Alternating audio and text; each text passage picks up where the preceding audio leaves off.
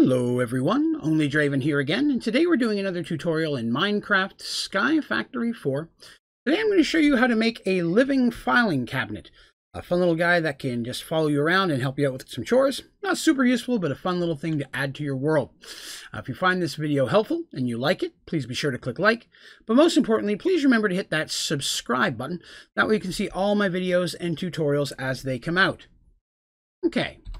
So, two things we're going to need here. We're going to need a master key, and that's going to be a gold ingot, gold nugget, another gold nugget, and we're going to need a life upgrade. Filing cabinet, 4 diamond, and 4 emerald. Now, of course, you're also going to need a filing cabinet and some file folders. If you're not familiar with how to make those, you can look them up in the JEI or any of my previous filing cabinet tutorials. So here I already have a filing cabinet made, and I've gone ahead and I put several different folders in there. You can see I've got some glass, sponge, spruce wood planks, birch leaves, and jungle saplings. I put those in there. That is a normal filing cabinet.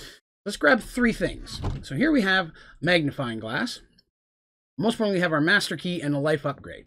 So what a master key does is it locks a filing cabinet. If this was on a server and I was to lock that, no one else would be able to open this up and get any of this stuff out of it. I can still act it as normal, but anybody else would not be able to do so, even breaking it. So the key itself, the purpose here is really the way that your little living filing cabinet is going to work. If you have it unlocked, the little guy's just going to kind of stand there. But if you have it locked, it's going to follow you around wherever you go. Okay? The next thing is the life upgrade itself. To use that, you're literally just going to right-click on the filing cabinet. And now you have a living filing cabinet. He will follow you around, depending on the distance. You go to a different corner here, he will eventually just follow you around.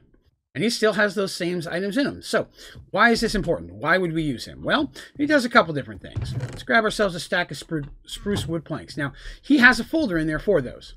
So if some of those happen to end up on the ground, throw some of those out.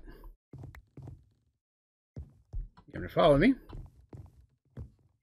You notice that they are going to go up. He's going to pick those up occasionally. Not always, but it does work.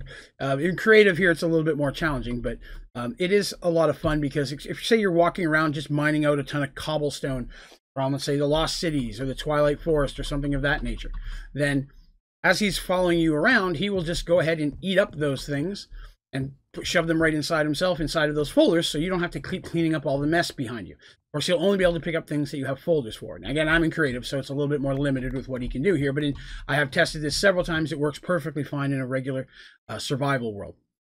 So had I not had him locked with the gold key, you can see up there in his description where it says tamed, right? If I did not have him locked, then it would not say tamed, and he would just kind of hang out in the normal spot, sometimes wander a little bit, but he'd always return to that spawn spot, no matter how far away you take him. I have literally picked one of these guys up. In fact, let's go ahead and try that here. Let's go ahead and see. Grab this, pick him up, and we're going to fly way out here into space. As you can see, I've gone and I've put a floaty McFloaty block way over here. I've done that so I have something to press it against. If I was to do that, he drops. But if we were to go back over to our, you'll notice that he's already standing here. He will automatically go back to his spawn place if something were to happen and you were to die or move off or you would go too far away. Even if he falls into it. Now, if he gets damaged, he falls into lava or something, that can be a little different. If he was to fall into the void, he will just reappear back at his spawn spot. Now, if you have a magnifying glass, you can shift left click, and that will just turn him right back into a regular filing cabinet again, which of course can be broken, moved, open, closed, locked or unlocked to do whatever you'd like. So now I've done that. So you see now that I've got that, I don't have him locked. He's not following me. He's just kind of staying in one spot. But they're fun little guys and kind of cool to hang out with. So just something you might want to add to your little world to see if it's something you'd like to have. But that's going to do it for this tutorial. If you have any questions about this tutorial or any of my other tutorials, please be sure to throw those down in the comments. I'll do my best to get back with you as quickly as I can.